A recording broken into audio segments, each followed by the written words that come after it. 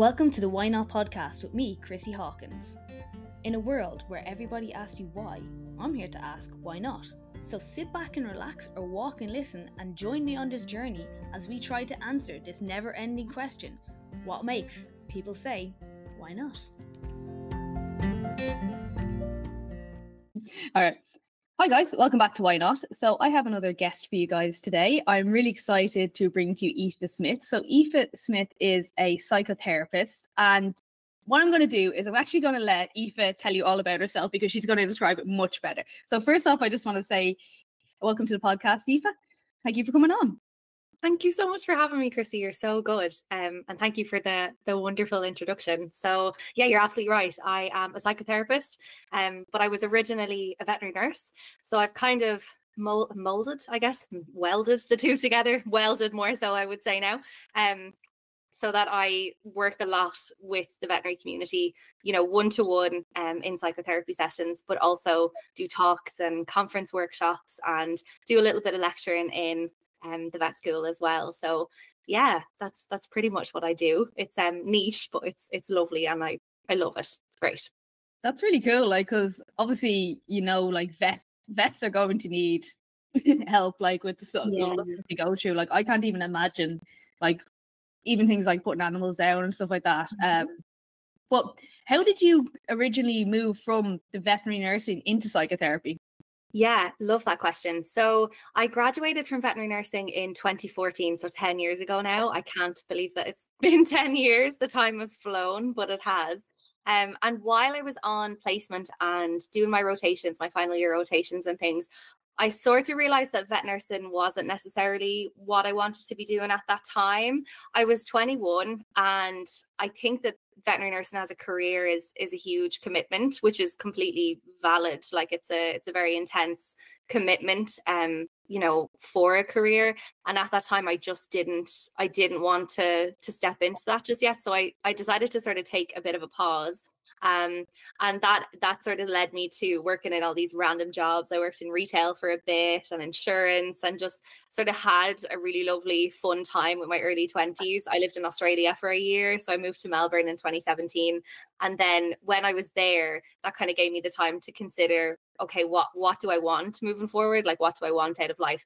And I had done a psychology module in my final year of vet nursing, and I did really well in it, which was really, really nice. It was a little confidence boost, and I really enjoyed it. And so at the time when I did it, it was so funny, like looking back, but I actually said to myself, I'm too young for this, or I'm not, like, I don't think I'm quite ready to dip into this just yet, which was funny that I was able to recognize.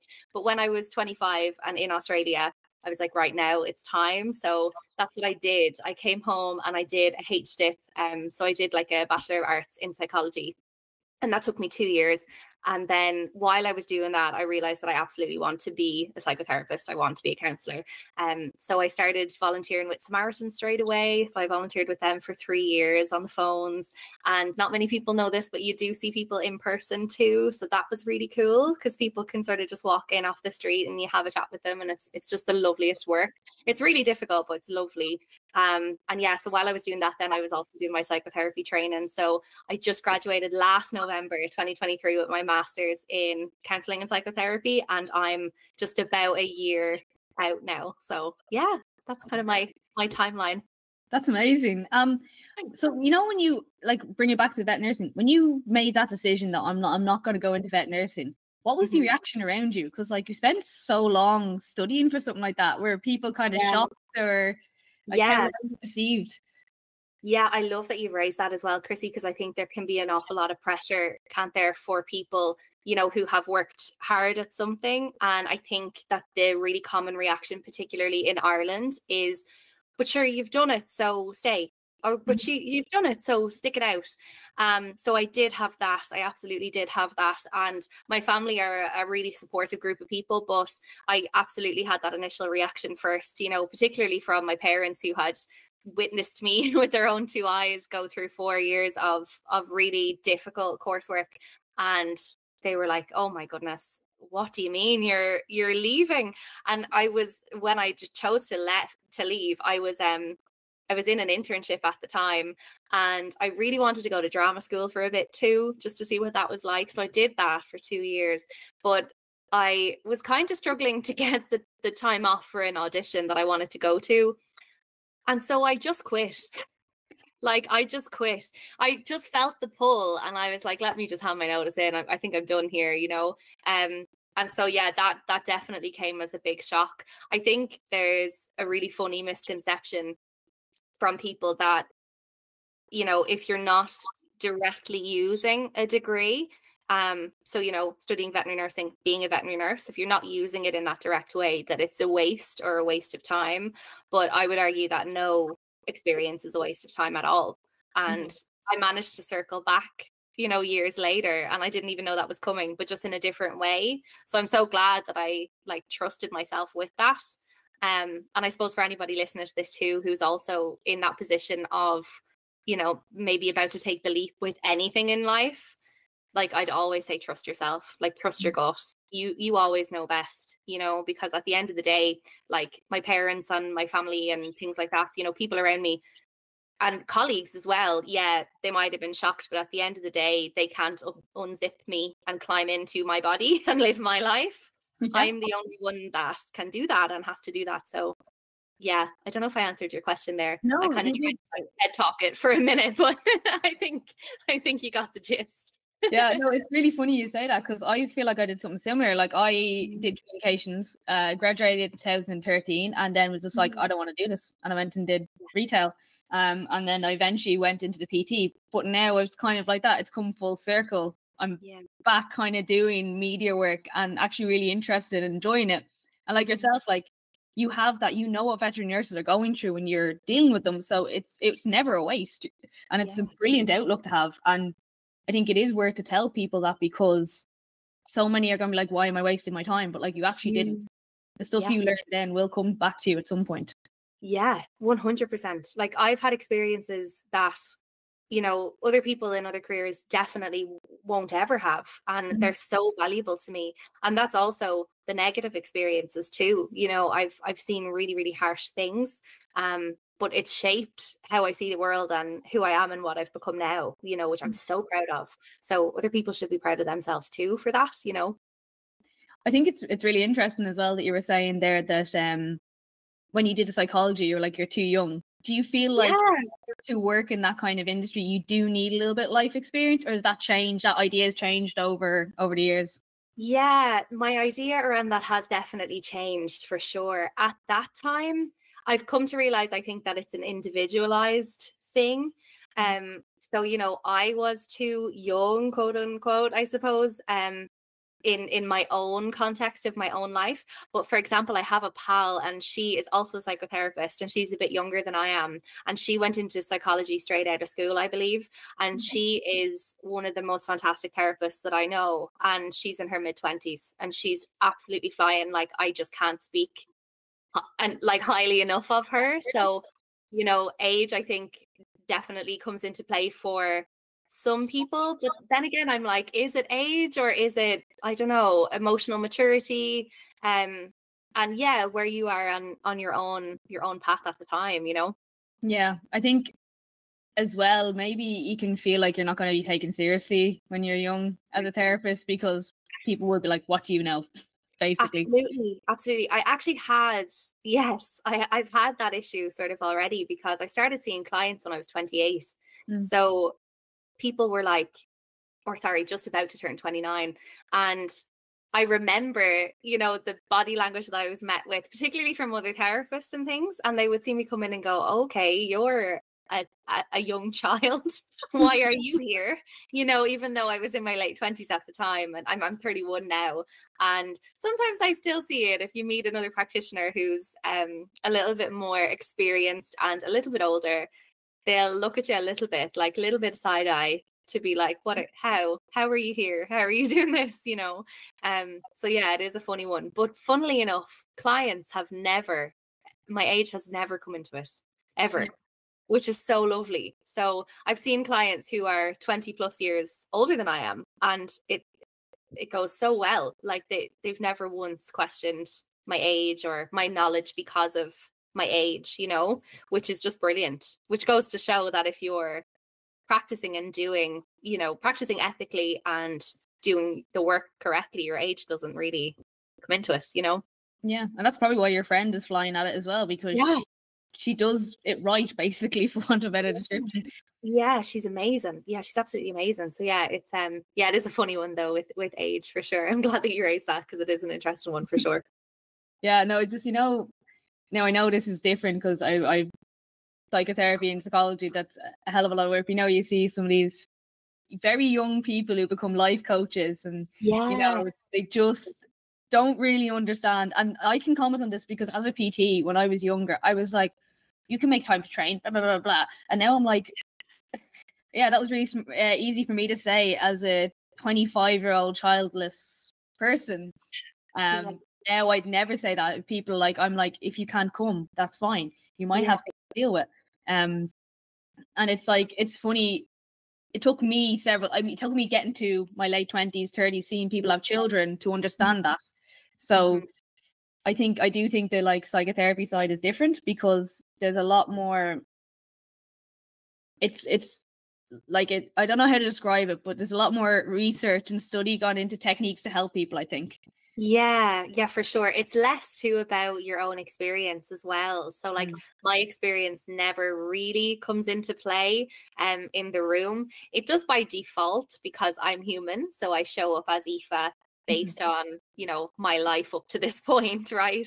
But, you know, in the room, I don't ever offer sort of my own perspectives, or like, you know, a client might say that something happened to them. I'll never be like, me too, or same, I was fine, you know, because it doesn't come into it. Like it's what comes into play is solely the client's material, and that's it, you know. I love the way you say that because I can't think of anything worse than a therapist.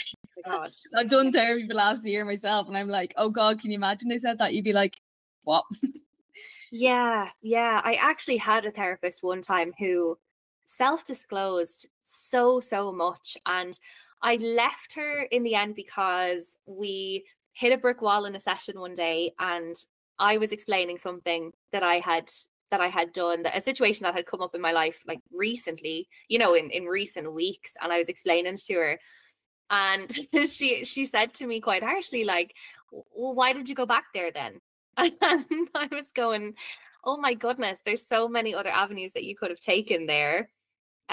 Aside from the accusatory why statement, I just felt so let down. But she also would say things like, you know, I don't know, if I was speaking about body image or something one day, I remember her telling me that she was also worried that she wasn't attractive when she was my age, and started telling me about her weight, worrying about her weight during pregnancy, and all of these things that I just didn't need to know about. And that was so specific too, because I don't have any children and wasn't pregnant at the time. So I'm like, sorry, and I'm also not pregnant now. That wasn't an announcement. My goodness. The way that I phrased that. Sorry. Think of that. Don't worry. No. But I just thought, like, goodness, that's a lot of self-disclosure. And as I sort of moved forward in my own practice, and I think over the last little while, I've really come to realize how damaging self-disclosure, a lot of it can be, you know. Sometimes it's useful, but other times it's not, you know, and knowing when it is and when it isn't is really important, you know. Yeah, that's interesting. How do you finding that balance? Do you find it difficult, or is it something that kind of comes naturally to you?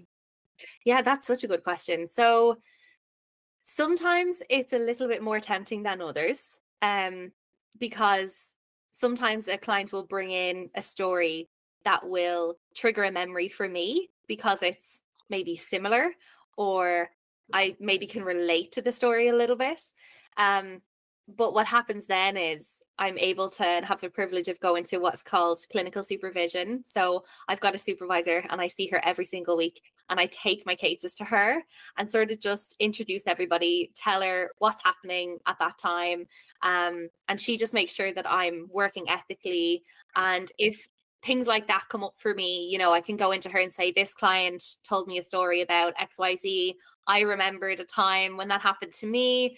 This is how I felt at the time. And we'll kind of hash it out so that I don't have to say it to the client. Like, there's no need for me to go, okay, let's take a pause and talk about my story so that we can continue your session.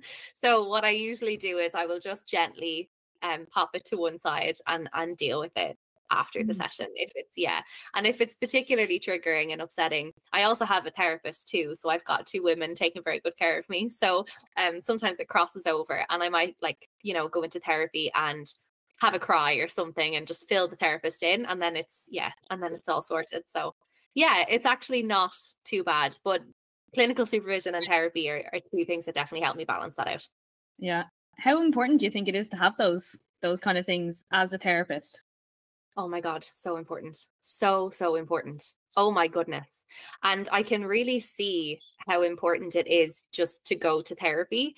And I think that that's such an obvious statement to make. And I'm a little bit biased because I'm a therapist, but it's so important to go to therapy.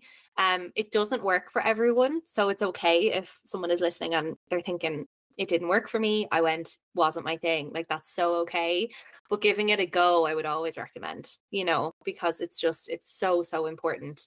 And I think also it's a really empowering thing to do, you know, just bravely and boldly walking in and taking responsibility for your own stuff is just such an important thing to do, you know. It's interesting you saying, like, it's not for everybody. Do you think it's not for everybody, or there's a majority of people who didn't click with their therapist and then write it off? Yeah, bit of both. I see the didn't click with the therapist a whole lot.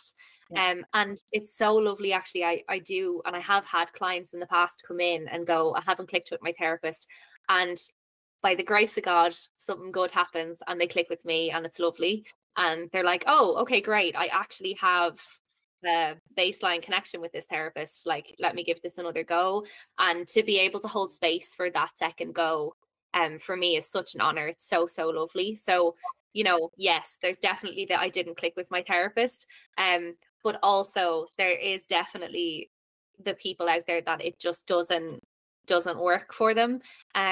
Even sort of different modalities and things. And there can be a couple of reasons for that. Like, you know, personality comes into it, and, you know, where they're at in life, just different things can kind of come into play, that, you know, psychotherapy might not necessarily be the right thing at that time. I can think of one example, actually, grief, right? If someone passes away, someone very close to you passes away, like last week, let's say, and you come to therapy this week, you might not be ready for therapy.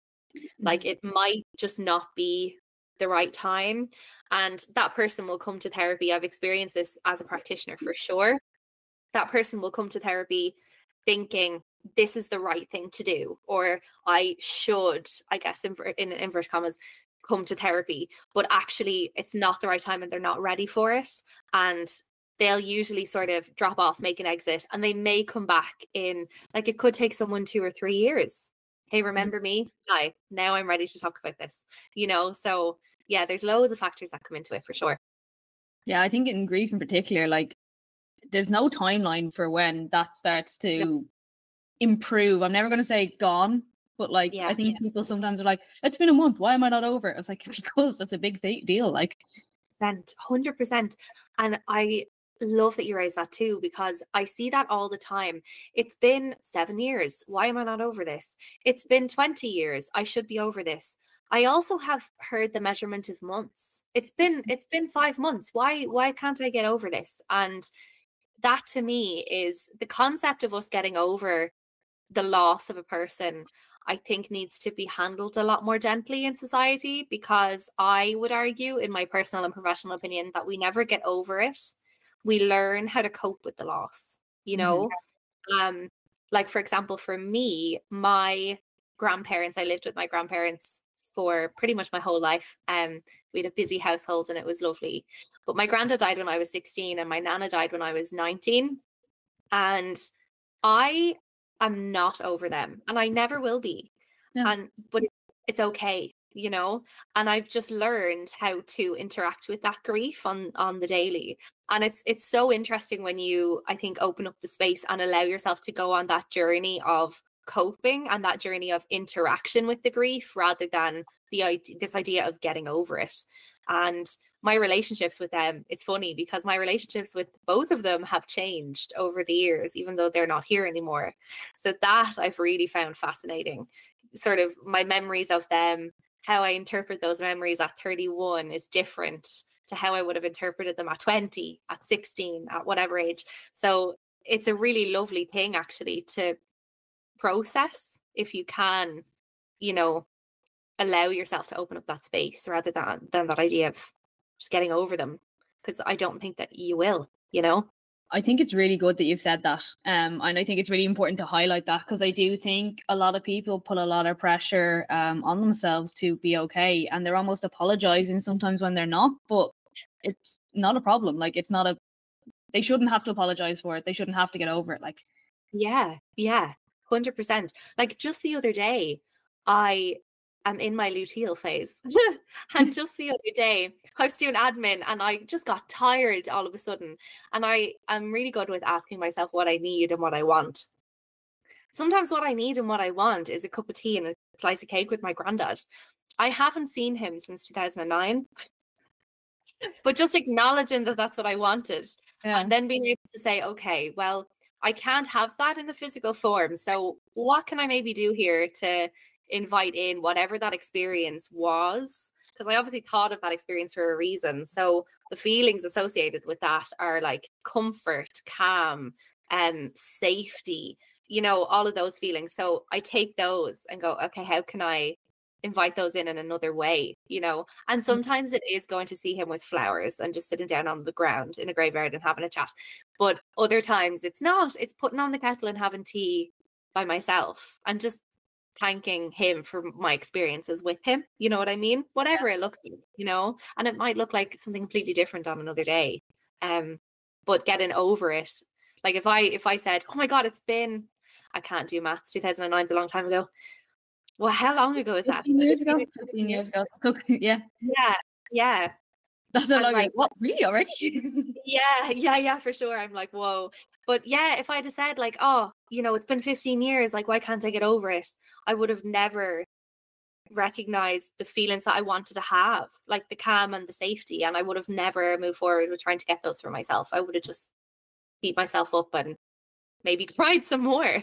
Like, you know, and nothing would have come out of it at all, you know? Yeah, I love that.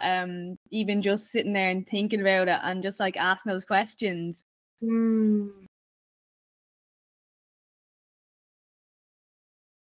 Maybe not great. Yeah, we broke up just a little bit. Could you repeat that? Sorry. Yeah. So like, how important do you think it is to like ask yourself those questions when you're feeling like a little bit down, or, you know, not like, even though you said you're in your luteal phase, that's completely normal for you to be not in the best of form. And I think we need to highlight that as well for women out there. Lads, part. Yeah, for sure. Yeah, no, absolutely. I think it's so important. And I think being gentle with yourself is really key in asking those questions. So acknowledging I feel sad, for example, and then asking yourself, well, how do I want to feel? And I think that gives you a little bit more room to process the sadness and just let the sadness be. And eventually it will transmute into, you know, whatever it is that you would prefer. But in the moment, acknowledging that sadness and sort of moving through it, I think is the most important thing. We just don't give negative emotions enough space, I don't think, especially in 2024. We're in this age of instant gratification, and that idea that, like, you know, you hit something with your thumb and it's done. Like, emails are sent and comments are made, likes are sent, and feelings, for some reason, I think we just have the same attitude to feelings. We can't just switch them off or hit send and send them away, you know. That's a really good way of saying it. Yeah, like we need to just take our time and just be a little bit gentler with ourselves, I think. Yeah, for sure. Yeah, one thing I've learned over the last year is, and I think it's been really transformative in a way, is you're always going to have bad days. Yeah. And it's not a bad thing. It doesn't make you a bad person. Yes. If you have them, the good days will come again, but just maybe be kind to yourself, ask yourself how you're feeling, like you're saying there. And once you kind of accept that, it's like no longer oh, I feel shit, there's something wrong with me. It's wild. Yeah, for sure. No, it's so important to just be gentle with yourself. And also those bad days, I think that people are so quick to make it mean something about them as a person. Like, stop making it mean something about yourself. It doesn't mean something about you. It's just a bad day, and it's not a bad life. Like, it's going to be okay, you know? Yeah. Like it literally could be you slept badly. It could be, like you said, you're in your luteal phase. You're gonna have a bad day just because you're moody because of life. Yeah. You can't control it. But when you kind of, sometimes I do that now. If like I'm in a snot, I'm like, I look at my like tracker on my phone and I'm like, look, there we are. That's coming soon. That's why I'm moody today.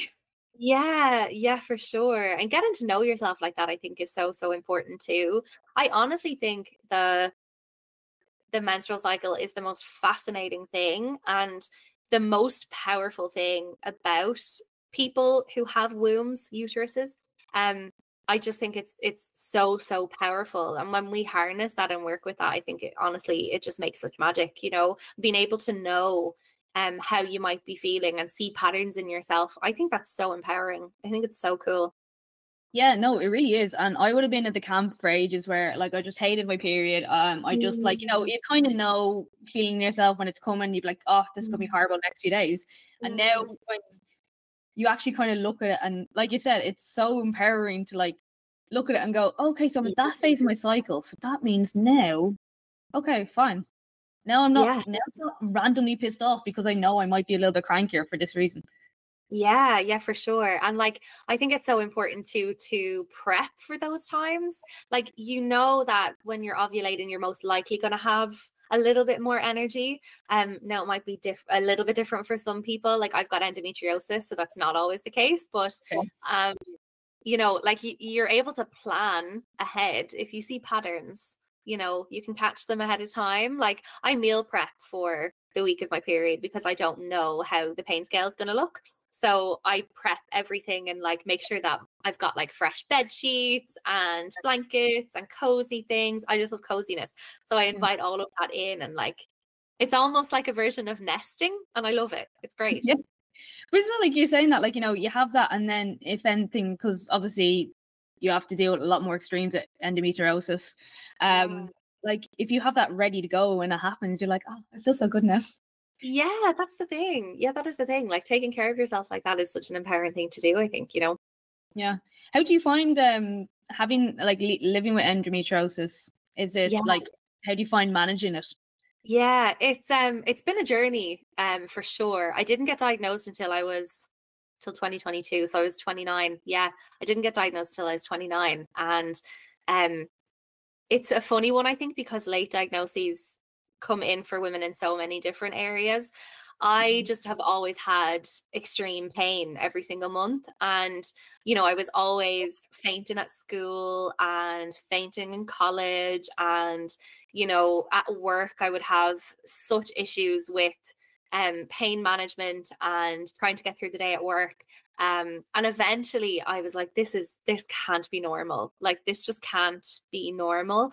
And I think it's so interesting, that concept of gaslighting women into thinking that this is a normal occurrence and this is a normal thing when it's absolutely not, is so wild to me. And I was actually I went into a pharmacy a couple of months ago, and I was like, I'm looking for the strongest thing you have. What is it? And the lady was so kind, and she said Nurofen Plus. And I said, is that all? and she said, yeah, that's kind of it. I think this is probably what we have in stock anyway. This is what I would recommend. And I was like, isn't it so interesting that they're building armies of AI robots and we still have not got this issue sorted? Yeah. Like, the priorities are so skewed. It's just so heartbreaking, you know? Yeah, do you know what? The reason I actually asked about the endometriosis was because of the fact I know, especially in Ireland, it's starting to be known a little bit better, but Mm. it's so like it's so unknown, and so many, like you said, women being gaslighted into think like, oh, it's just normal to be crippled every month. It's Yeah. so I wanted to kind of highlight and even try and like bring that to fore, and like even bring in your experience, and like you said, the Nurofen Plus, like that's Yeah. wild, all you can get. Yeah, it's just crazy to me. And then, you know, the methods that we're using at the moment to try and tackle it, you know, we're putting things in like the marina coil, things like that. But even I know that pain management in IUD insertion has been a big topic of conversation over the last year or so, and I'm so happy that that's come into play, because, you know, I was told to take a Ponstan before my appointment. You know, that was a method that I gave a go to for a little while, and when I went into my appointment, they were like, "Did you take your Ponstan?" What do you mean, did I take my Ponstan? Please put an IV line in, drug me up, and then send me home again. Like, why are we not? Yeah, like, and you know, we do that for other, even diagnostic testing, you know, for colonoscopies, things like that. Usually you'll get like an IV line put in and some sedatives, and that helps. But nothing at all is given to women for IUD insertion, which is just wild to me. It's wild. Yeah. That is crazy. It's like, why has it just been like put up with, I suppose, in a sense? Yeah. Like, I think it's good now there are more people out highlighting the fact that it's not something you just like do. Like, you know, it's the same, like the marina coil is probably helping because it's stopping the like ovulation and stuff like that, but it's not fixing the issue either. No. And it's the same issue with PCOS. They always put people on the pill because like that'll fix your periods, but it doesn't. It masks it for another 10 years. Yeah, for sure. And I thought recently I was reading something and I thought it was more common knowledge, but it turns out that it's not. You know, is it the combination pill? There's a progesterone only pill, and then there's a pill that does contain estrogen, and you stop it for, I believe, 5 days or so in order to get a period. But that's not a period. And not many women know this. So I just find that interesting too, that like practitioners are so openly calling that a period, but it's not a period because you haven't ovulated. So, you know. Yeah. It's wild, isn't it? Like, I did learn that, but again, same thing. I only learned it like maybe 2-3 years ago. Like, I'm 33. Yeah. I've only learned most of my stuff about menstrual health in the last, like, since COVID. I'm like, yeah, me too. Yeah. It's something you don't talk about. You put that away. And now, like, I love that so many women are like going this and this and this, and like not being afraid to talk about it, even if people go, yeah. And I just think there's such a huge link to mental well-being, you know. So I like so openly with my clients talk about it all the time. If someone comes in and like plonks down in the chair in front of me and goes, "Oh my God, go gentle today because I'm due my period," I'm like, this is great to know. Like, this is great for me to know. You know what I mean? It sort of sets the scene for the session, and we can decide, you know, how much or how little this person wants to get into things on that day based on how they're feeling. Like, I really do think it's got a direct link to mental health, and we just don't link it enough, and we don't talk about it enough, you know.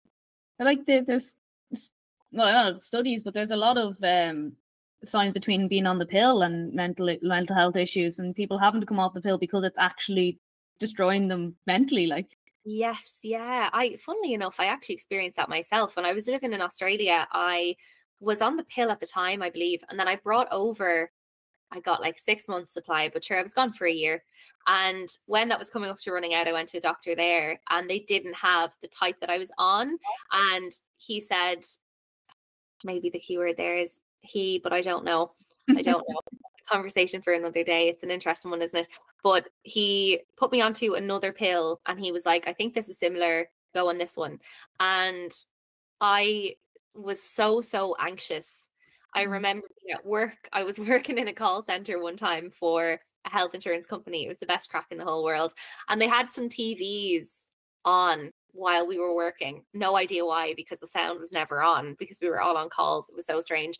But I remember Lord of the Rings was playing to my left-hand side, and I'm scared of absolutely everything, which is so funny because I'm a therapist, but I'm so scared of everything. But like, jump scares are not for me. Halloween, no. no thank you. Like the second the 1st of November comes and Mariah Carey goes, it's time, I'm right there.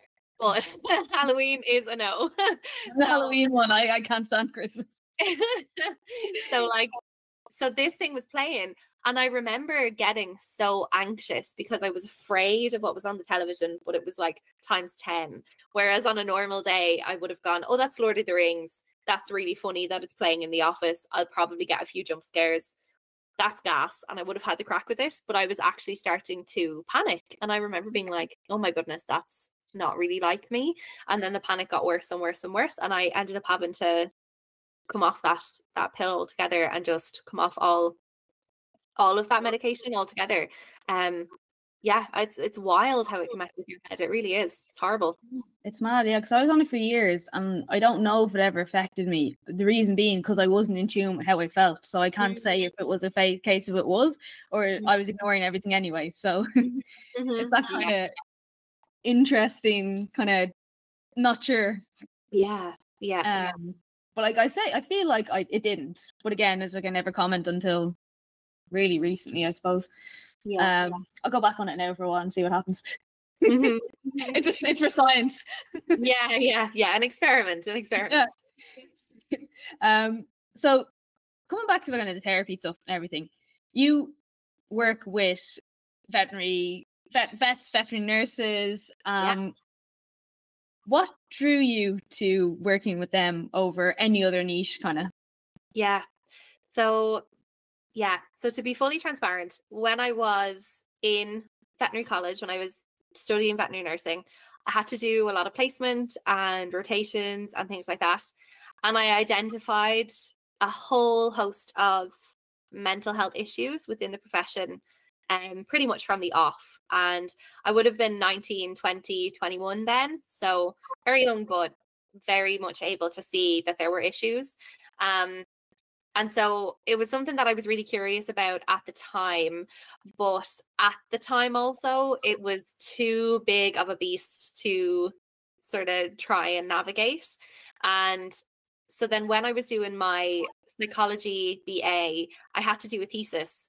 And I was like, wait a minute, mental health in the veterinary field. Let me see if I can actually, revisit this and do a bit of research around this, because I discovered that there was no research done in Ireland. There was, I think, maybe like 1 or 2 papers written by people, but there was no research done at all.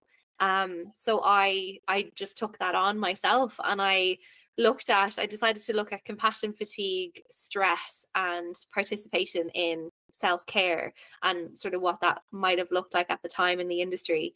And I found that my sample, given it was small, I believe there was 182 participants, but it was still so interesting. They were already suffering from sort of mild to moderate stress levels and burnout levels already. Their interaction with self-care was really poor. So only 4% of them proactively participated in self-care, and only 3% of them were willing to explore new ways of caring for themselves and actually be proactive and interact with the concept of self-care itself and an exploration of that. So yeah, it was something that I noticed when I was studying. At the time, couldn't hold space for it. It was really difficult. The things that I was seeing were very difficult. And so I parked it. But yeah, when I came back to my psychology BA in particular, I was like, right, let me go ahead and revisit this and see if I can make some changes and help, Yeah. Do you think people don't take the mental toll on vets as seriously as, say, human doctors? 100%. Yeah, 100%. I think there's a couple of factors involved in that from what I'm seeing, but we need more research on it. So this is definitely coming from me and my personal and professional opinion as a practitioner, not necessarily research. The first thing I'll say to you is that there's an absolutely huge disconnect between the general public and veterinary staff. The general public just don't seem to have a good enough idea of what's actually involved in veterinary care, what's actually involved in veterinary as a career, what vets and vet nurses and animal care assistants and receptionists deal with on a day-to-day basis, the general public is completely ignorant to, I believe, at the moment.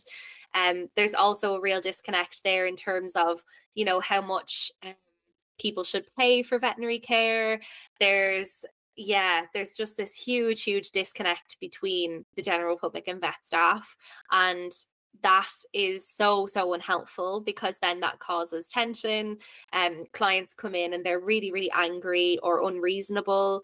Their client behavior is constantly just rewarded over and over again, particularly by management teams who don't seem to want to address the knowledge gap and address the connection gap. So it's just this real vicious cycle with clients. And then within the industry itself, I think that mental health issues, people very naturally so, because our brain's very smart, will avoid as much as possible. And I can have so much compassion and empathy for that, because again, our brains are smart. If we see something that we don't like, that we're worried about, we'll instantly want to avoid it. That's the easiest way for us to sort of process and get out of it. But I do think that a lot is still being brushed under the rug. And the reality of it is that vets are 4 times more likely to end their life in comparison to the general population, and 2 times more likely in comparison to other healthcare practitioners. And that is vets alone. We don't have any stats around veterinary nurses, particularly in Ireland. We don't know what that stat looks like for them. We do know, though, thanks to the VCI, that veterinary nurses are more susceptible to psychological distress, which is so interesting. So there is sort of little bits trickling out of the woodwork now, little bits of research. But yeah, I just think I think we're still where we're at. When I started my Instagram page and like sort of started to build my Athena community, I started that 4 years ago, and I don't know that anything has changed since. I don't think it has. Yeah. And when it comes to veterinary nurses, would their role be similar to like a nurse in a hospital or whatever? And yes. I suppose it's been very well highlighted how much nurses actually do. Yeah. And I think that probably needs to be highlighted for the vet nurses as well, because I wouldn't be surprised if people just assume they're the ones that take the dog to the cage or something like that, you know? Absolutely, 100%. So veterinary nurses are like human nurses, but they do 10 times more. Like in human nursing, you have departments. So you've got, you know, midwives, you have nurses who will assist with diagnostic imaging, you have all of these different departments, but veterinary nurses are all of the departments in one. You know, like a veterinary nurse could jump from a C-section in a dog, right? So she's the midwife in that moment. And then, you know, jump to diagnostic imaging. So he or she or they are x-raying, helping with dentistry. There's all of these different areas, and veterinary nurses cover all of them. So it's, yeah. Across species as well. It's not like they could be dogs to cats to guinea pigs to depend on where they are. Like, yeah, absolutely. And they do so much. I was informed of a statistic yesterday that apparently one of the top reasons that veterinary nurses leave their role in Ireland is due to lack of respect from the other professionals. So vets, ACAs, receptionists, you know, the other professionals within practice, which is just so sad to me. I've also noticed in my time, particularly as a psychotherapist, that there's an awful lot of, unfortunately, abnormal behavior occurring in veterinary practices within the working culture. Like verbal abuse is really huge among colleagues and things like that. So that at the moment is being accepted. And in my personal opinion, when we accept things like that, we're rewarding it, you know? So as long as we continue to accept that behavior is rewarded, and those people that are executing that behavior will continue to think that that is okay and that is the norm. Whereas actually, you know, bullying and harassment and handling situations with your colleagues in that way is inappropriate. And we do need to cut back on that, because that's such a huge issue that links directly to mental health as well. And it's been shown, but just we don't seem to be doing anything with that, you know? So yeah, I'm trying, but I'm only one person. So we have to. But it's one person that needs to be there as well. I think it's really important. Like, you know, if someone else sees you doing that, they might be thinking your way. That leads to other people coming into this space and really making a difference, because like it is like veterinary medicine, veterinary nurses, everything like that. It's so important. And like on top of it, like they have to diagnose things that can't talk to you, you know, and Yeah. possibly get bitten or kicked or, you know, whatever along the way. So it's just, I just kind of like, I don't know, for me, like I have a horse and I have 2 guinea pigs. And anytime I go to the vet, I'm like I had to bring one of them in recently, and I'm just like, I will be, yeah, do what you need. Like, I know it's going to cost me money, but like, you guys know, tell, like, because they were like, what do you want to do? And I was like, what do you suggest? And look, if it's a more expensive option, you know more than me, so I will go with that option. Yeah. But like, yeah, it's wild to me that people are being aggressive or talking down to them and stuff like that. And it's like, why? Yeah, I know. It's really, really interesting because there's also this, like, in recent years, this sort of rhetoric that our animals are our children. So if your animal is your child, then it's just interesting to me that those two things can exist together. You know, that like verbal abuse about the expense, or a real lack of knowledge around what's happening in the industry if this is your apparent child, you know. There's obviously, of course, a lot of nuance in that particular, I guess, topic, you know, with owners and their animals. There's a lot happening at the moment. We're looking at like the bully ban that's happening at the minute, and, you know, how people are interacting with that. And, you know, there's an awful lot happening, I think, out there at the moment, but there's such a huge disconnect that I think we really do need to now take the reins on, you know.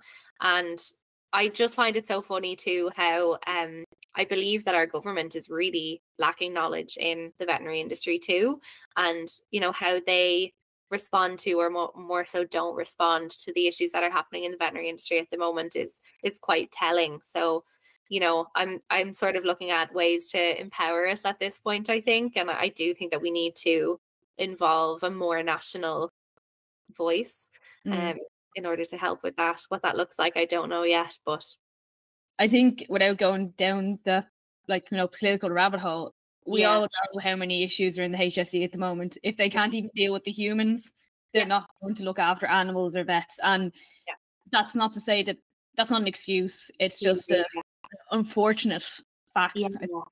Yeah, just the reality of what we're dealing with, the space that we're in at the moment. Yeah, absolutely.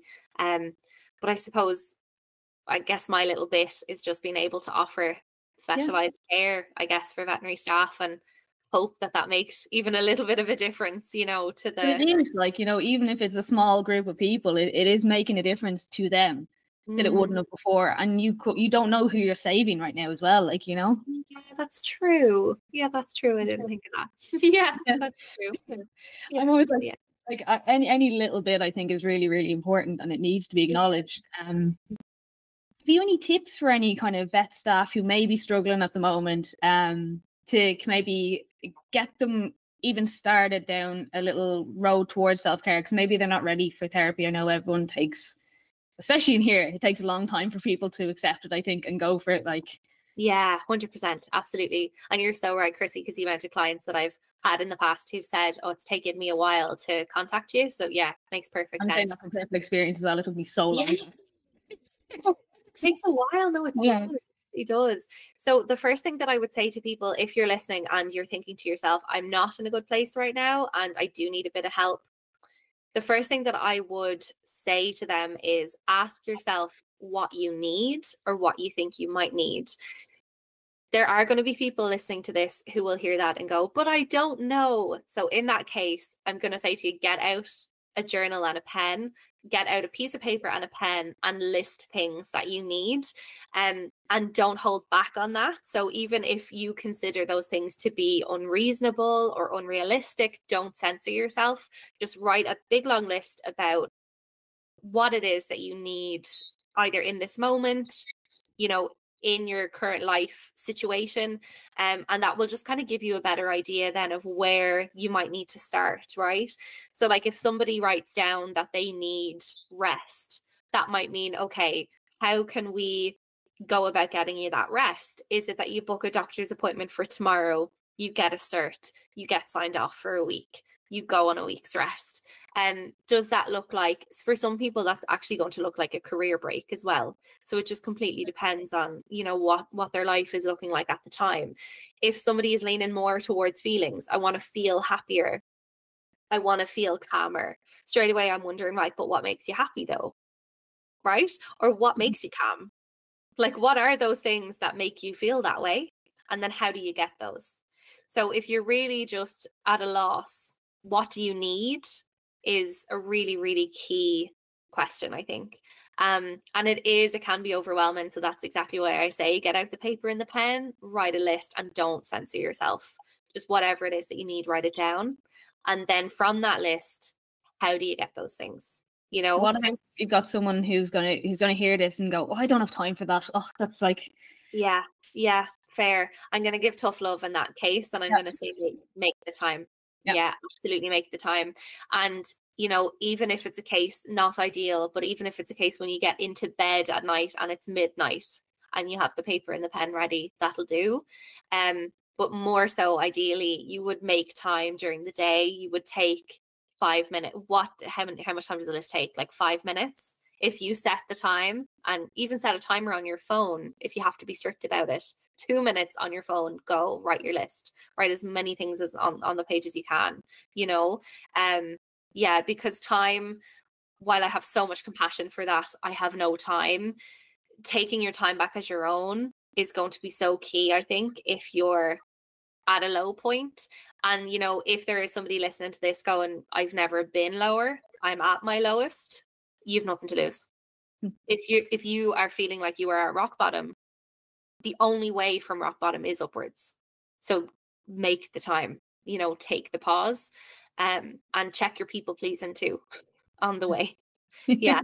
It is, yeah, but make the time. Yeah. So important. Mm-hmm. Yeah, no, I asked you that on purpose, and I was hoping you'd say something like that, because it is like it's difficult to like do something for yourself, isn't it? Yeah, can be. Yeah, it can be. And you know what? It's lovely because I'm in a place at the moment where it's easy to do things for myself, and I'm okay with that. So just I wanted to say that and just disclose that a little bit, because I want people to know that you can get there, and it won't always be difficult to do things for yourself, you know, and there will come a time, and there can come a time when you will enjoy it, and that's lovely, you know. Yeah, absolutely, I fully agree. I think it's just so important. And it is hard to make that time, and like I've been in that position as well. Like you're like, oh no, I don't have time to look after myself, but like you need to. Yeah, 100%. It's a requirement. And I think there's also a misconception that self-care is a thing that we do when things are bad. It's actually a thing that we're supposed to do when things are good. It's a preventative measure. It's not a solution, you know? So if you're coming at it from a solution point of view because you've got no other choice, then that's fine. Dive in. But if you can come at it from a preventative measure angle instead, I fully recommend that instead, you know, because there's nothing worse than trying to figure out what works when you're burnt out. Whereas if you figure out what works when things are going kind of okay for you, you'll know what to do already when you're burnt out, you know. So there's less decision making fatigue and things in there too. Yeah, no, that's really, really good. Is there anything as well like that you think veterinary staff should know right now? If you could like have a microphone to all of them now, what is something that you could you'd love to tell them all? Yeah, for sure. The first thing that I would say is that your feelings are valid, and just because somebody around you is telling you that there's maybe no mental health crisis in the industry, or there's no issues in the practice that you're in at the moment, and they're really, really heavy on the side of denial on their plate, your worries and your concerns are still extremely valid. The research is there to prove otherwise. So what you're feeling is not a lie and is not a mistruth. It's all completely valid. The second thing that I would say, and I don't know whether I would say it or question it instead, maybe, is how can we now take responsibility for what's going on in the industry and help people to know about it? I think that we do an awful lot of complaining and discussing amongst ourselves about negative client experiences and, you know, what we think of the general public. I see client shaming memes and everything all the time, and while they're absolutely hilarious and I get a laugh out of them myself, nothing is moving forward unless we take some sort of responsibility for how we're feeling and ourselves and move us forward. You know, if nobody is listening, we really need to, at this point, make them listen. So I would ask them all, how do we do that? Who do we contact? Which microphone do we pick up first? Because as it stands at the moment, nothing is improving. So how do we improve? You know, and how do we let people know what's happening? There was a beautiful national campaign in Australia recently by a charity called Sophie's Legacy. Sophie died by suicide in 2021, and her family have launched a campaign called Sophie's Legacy. And they recently did, I believe it's called the Lost campaign. Really, really heartbreaking, but very effective. They put Sophie's picture on a Lost poster. You know, when someone has lost a pet, yes. So they put Sophie's picture on the Lost poster and took that poster sort of within a national campaign to raise awareness of suicide in the veterinary industry. And Sophie in particular, I believe, dealt with a really difficult client interaction very close to the time that she ended her life, and her family on that quite a bit in her experience of that. So the campaign very much does lean into trying to educate the general public as well about what vets like Sophie and other veterinary professionals go through. So, you know, we have done absolutely nothing like that in this country at all. And we're doing a lot of talk and we're doing a lot of chatter. What are we doing with the chatter though? You know what I mean? Because still nobody knows about it and still nothing is changing. And, you know, it's actually World Mental Health Day today, the day that we're recording in October. Yeah. So even, you know, on my like 4th World Mental Health Day as Athena's mind, like still nothing has changed. And yeah, I just want to get that megaphone and say, how do we change it? Like, how are we now going to take responsibility for what's happening and actually make a change, you know? Yeah, do you know what? I love, oh, damn it, it's gone. Take your time. That happens all the time. That's really... You said something really good in there, and I was like, oh, no. I was talking about the Lost campaign. That was unreal. Jesus, that nearly made me cry. Oh, and humans never make me cry. Yeah. Oh, no, that's completely... Yeah, now it's completely gone. But anyway, I'm gonna go on to something else. I love the way you would say as well, like, how do we change it? Like, you're putting it out to everyone, giving everyone a chance to contribute. It's not a case of this needs to be done to be changed. Yeah. And it's just really, really important because, you know, I think, like you said there as well, they're saying there's no mental health issue in the industry. There's a mental health issue in every industry, shape, place, everywhere right now. So there's no way the vet industry can be immune to it. So like, anyone saying there's no issue is definitely in denial, I think. Yes, 100%. And I've so much compassion and empathy for the denial too, because again, our brains are smart. We're going to avoid things that we don't like the look and sound of. But at the end of the day, we have a crisis in our industry and I can't fix it by myself. You know, so as much given out as we do about the different things and the different things that are wrong, I just don't see anybody doing anything about it. as a collective. And I do think that, to be honest with you, it falls a lot also on management teams. And I think management teams need to now take a really hard look at themselves and ask themselves what they can now do to move forward and what they can do to stop rewarding bad behavior from clients and also bad behavior from their staff, right? So like I've seen so many job reviews. I was looking at Glassdoor this morning actually at various veterinary practices around the country, and the amount of people that say kind of that, you know, the bullies in the practice are doing very well, or the bullies in the practice are getting promoted.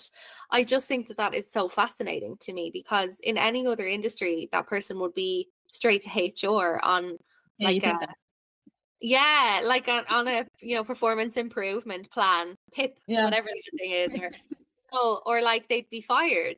But for some reason, you know, really practices, I'd say many of them don't even have HR because they're quite small. That's the thing too. I've seen a lot of management make really funny HR decisions, completely rogue. I've seen that as well, and it's really interesting. So yeah, like I do think the management teams really need to take a hard look at themselves and what's actually happening in their practice, and start to listen to their staff. A lot of staff are going really unheard, which is bringing a lot of them to me, to be honest. So, you know, while you can deny it all you like, your staff are in my DMs and in my emails looking for appointments. Yeah. So, you know, something has to change. Yeah. Absolutely. I think that is pretty much everything I have to ask you today, Aoife. But there is one question I like to ask everyone at the end of every podcast, and that is, what is the best advice you've ever been given? Oh my God. Oh, I'm going to give you a good one. This one comes from my granddad. His name was Jackie. He was amazing. And he always told me, and I'm going to try not to cry. Oh my God, I'm going to try not to cry so I can deliver it well. I gave it to the first year of vet nurses in UCD yesterday too. It's nice to know you're nice to know. Oh, that's lovely. Yeah. Because it's really, really lovely to know that you are a nice, good person to know. And that doesn't come from a place of narcissism, which is why I love it. I think, and there's no agenda behind it, and there's no manipulation behind it. It's just the sentiment that if you are showing up as your authentic self and being kind, that's all that is asked of you. And people know that you're kind in return. And the cycle continues. So I just think that's a really special thing that I've always lived by, and it's just my favorite thing in the whole world. Oh, it's absolutely beautiful, and you are definitely living up to that, I think. Oh, thank you. Hopefully we're making them proud. Oh no, definitely. I wouldn't doubt for a second that you are. Oh. With that as well, where can everybody find you? Yeah, cool. So I'm on Instagram. I'm at Athena's Mind Therapy. I also have a podcast myself called the Vet Glow Podcast. So on Instagram, I'm at Vet Glow Pod with that one. And if anybody needs to email me, just click the email button on my Instagram page. Or Chrissy, I'm sure you might put my email in the show notes or whatever for everybody. I'll put all your details so people can find it. Yeah, but Instagram is my main home. So it's at Athena's Mind Therapy. Yeah.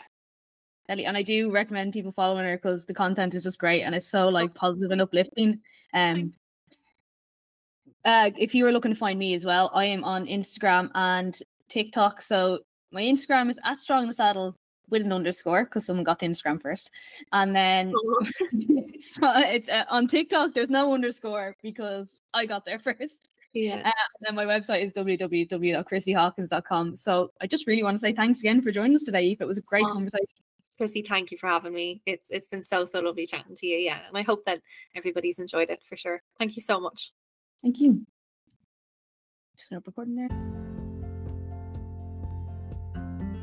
I really do appreciate everybody who listens to this podcast. So if you please could help me with the algorithm and leave a review on Apple Podcasts or Spotify. And even, if you want to reach out and suggest topics for me, I'd be delighted to hear from you. Drop me a DM on Instagram or TikTok. And thanks again for listening.